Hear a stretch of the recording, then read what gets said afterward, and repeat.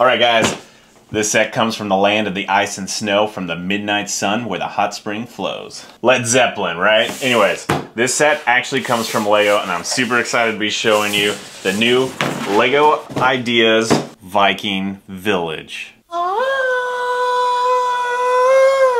Taking a look at the box here, we see this is the Viking Village, which is a Lego Ideas set. This is actually Lego Ideas set number 51. That's pretty impressive. That means that we, as a collective of Lego fans, have enough brain cells to come up with at least 51 ideas for Lego to make sets off of. Congratulations to us. Now taking a look at this set, this kind of gives me the vibes of like the Barracuda Bay, but for Vikings, which is really exciting because Vikings is one of those awesome things that we got, I don't know, 15 years ago, so I'm super stoked to be getting another set dedicated to Vikings. Looking at the back here, this kind of reminds me of How to Train Your Dragon, like that kind of like Viking village there.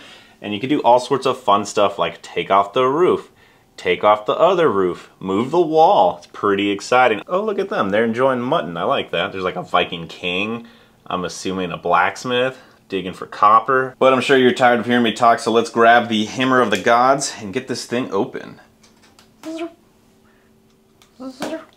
Nice. Taking a look at this, it looks like we got a whopping 15 bags of all your Viking fun. And taking a look at the instructions, we can see here on the front, something I wanted to point out is that this no longer really looks like those terrible renders we were seeing for the last year or so. This just looks like the straight up set. So kudos to Lego for improving that. Now going through here, we just see we have some stuff about Vikings, Vikings, Vikings, Vikings, and the fan designer. And here's the original fan design. You can see that they went with a lot more color in the new one, which I'm happy to see. Talk about meeting the Lego designers behind everything. And boom, let's get building.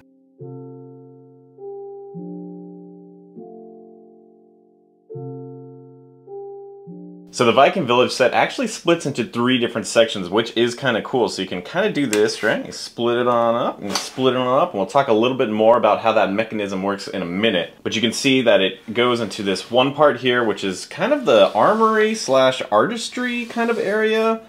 Then you have this great dining hall. I'm calling it the Great Dining Hall because it looks pretty great.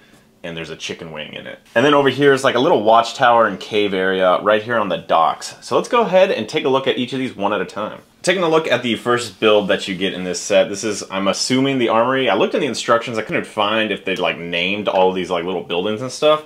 But you can take out this little roof here, which is kind of cool, and you see it has a lot of little like snow elements on it, which is kind of nice. And then I really like how they designed all the little wood pieces on there. This back comes with one little teeny tiny minifigure, which we'll look at in a bit. And something that really strikes me right at the beginning is the use of the new fern pieces that we got in the Rivendell set, but now they come in dark green, which I think we've already seen those in dark green before, but now we also get them in white. And we make these cool little pine trees. It's kind of nice here, right, with that little white on top. They're going for the same thing over here, but they're just using a bunch of grass pieces, which is also a really good call. I really like how the grass is like kind of thinning out the tree a little bit. Here we can see they have some cool artistry, and we'll get into that too because I'm really stoked in this set. No stickers. You know my stance on stickers. It's print it, don't stick it. And this set holds up to that, but we'll get into that later too. Taking a look in here, we can see that there's a cool little play feature where you can lift up the little flames like so.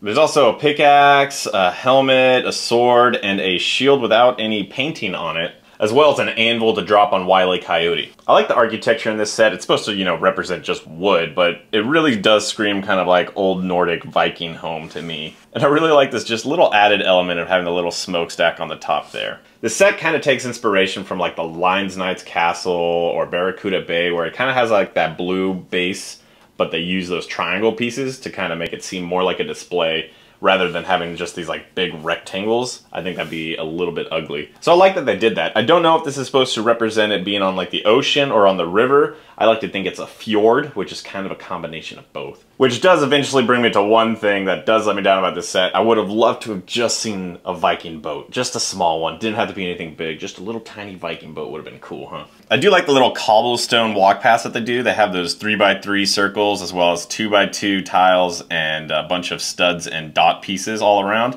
And little peaks of snow in there just to remind you that it's a little bit chilly. What's really interesting about this is the clipping mechanism that they use, because they don't actually use pins like they would in modular sets to connect the different modules of this set. Rather, it's just these little bar pieces here horizontally, and then on the larger module, it has a little clip that clips to them. So it's kind of interesting. It's kind of different. I'm not used to seeing something like that, but I think it works really well. So when you're ready, you can take the roof off your hat and put it right back on there. And look at that. Doesn't that look swell? And next is the grand dining hall. You can take off the top like so. And when you take a look inside, you can see there's a lot going on in there. We have a throne, I'm assuming for the Viking King. A little chalice, a chicken wing, as well as a little grill there, which if you know anything about me, you know I love grilling, so I really love this set. And overall, it's a really basic build, I would say, but it's still really nice. Like, it gets the job done. It has like a combination of new and old building techniques that we've seen like in the last 40 years. I really admire that. And really the only feature that this building has is that the door swings open. So, you know, that's pretty cool, I guess. It's a little drafty in here. I am pretty impressed with the mechanism for placing the roof on top of it. It just kind of fits on there. There's no like studs or anything connecting it. It's just kind of snug. And that's mostly due to the fact that there's a bunch of pieces here that just kind of lock everything in, including some really pretty printed pieces on the side. I really enjoy the architecture on the top of this set, especially because we got some golden glizzies, and you know how I love me some glizzies.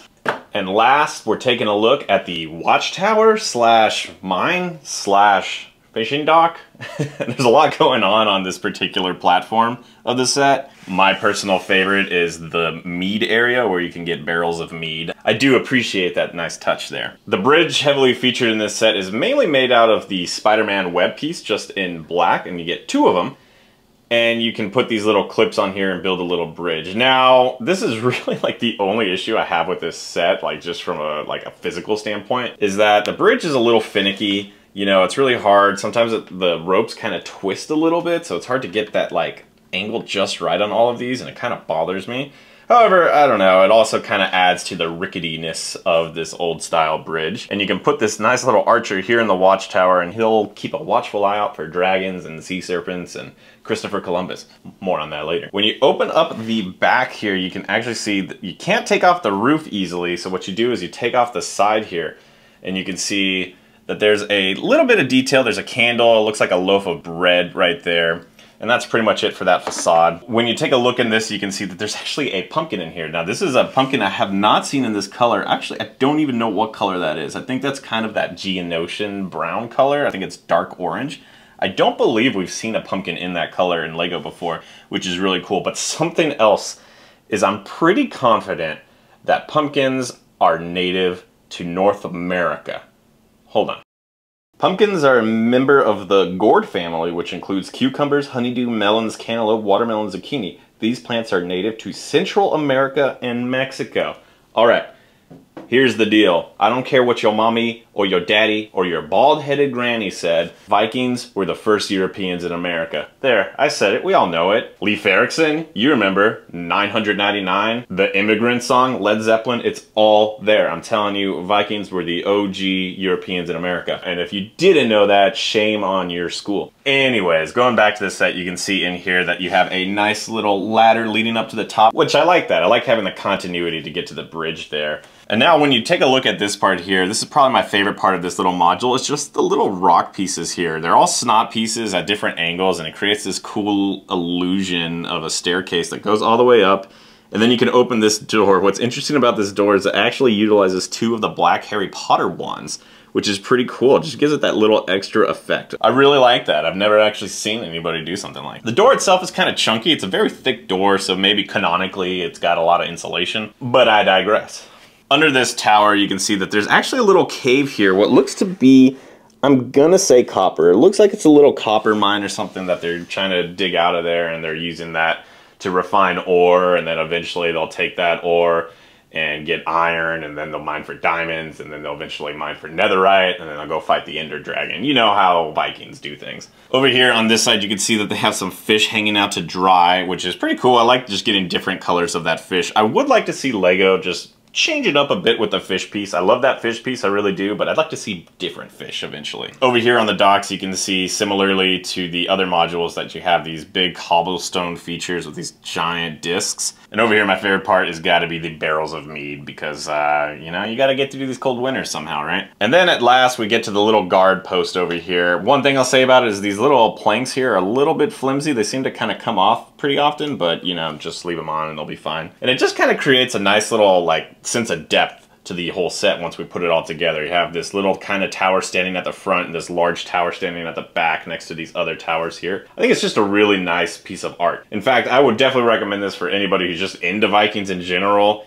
But when I was looking at the instructions in closer detail, I saw that the fan creator was actually a historian, and so it actually makes sense that he put so much work and detail into this, and you could see that propagated by the LEGO designers. Now, speaking of the instructions, this is the most disappointing part of this set, by far. Like, LEGO, come on man, get it together. There are 3 modules in this set. Count them. 1, 2, trace. Please give multiple instruction books for sets like this. This is the perfect set. Imagine you have 2 siblings, you get this for Christmas, and you and your siblings can build together. Or you and your spouse can build 2, or something. You, your spouse, and your kid can build all of these together at the same time while you're watching How to Train Your Dragon. However, for some reason, LEGO just decided, nah, we didn't learn from the past. We're just gonna make 1 instruction book in this set. I don't really have an official rating system, but when it comes to sets like this, especially in the 18+ market, and especially if they're modular, please just make multiple instruction books, LEGO. It's like 4 more sheets of paper. Anyways, I digress. So here's the fun part, right, is when you put all 3 of them together, they kind of clip right in. Like I said, they use clips, they don't actually use pins. And what's really cool is when they use this nice use of angles. I love when they're able to get these wedge plates to line up like that. And so you have this nice little angle. So you have this part of the LEGO set just goes straight back and forth, but these 2 are tilted at 45-degree angles, and that's just nice. And it actually looks good from almost every angle, even the back, which is really nice. And I gotta say, I had my expectations really low when it came to this set. And even when I saw in the box, I wasn't like, whoa, this looks amazing. However, building it, seeing it in person, and seeing how big it is, right? It's a little over 2,000 pieces. This thing's pretty cool. I would put this right up there again with my favorite set, which is the Lion Knight's Castle. Actually, I might put it up there with the Lion Knight's Castle, because I just love it so much. So the last thing I'll say about this set is that it's interesting. It's actually gonna be an exclusive at Target. So in the US, you can only get it at Target.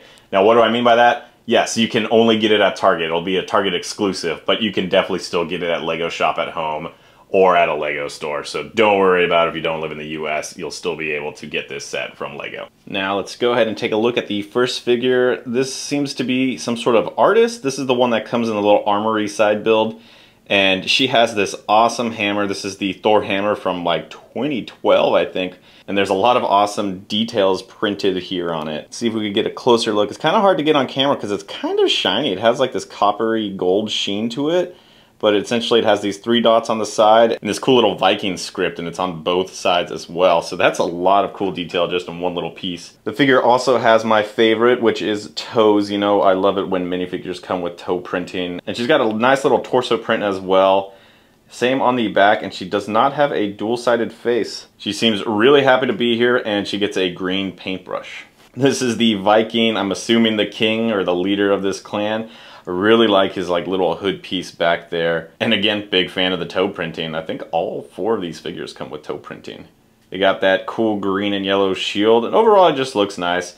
Only has 1 side to his face. I think this is the same face as in the Lighthouse set, actually. I'm not sure. And he's got that really big broadsword that you see those Vikings usually have. This is another warrior, I'm assuming. She comes with this giant axe as well as this shield here. And she's got a little winky face as if she's aiming. You think she would have the bow and arrow.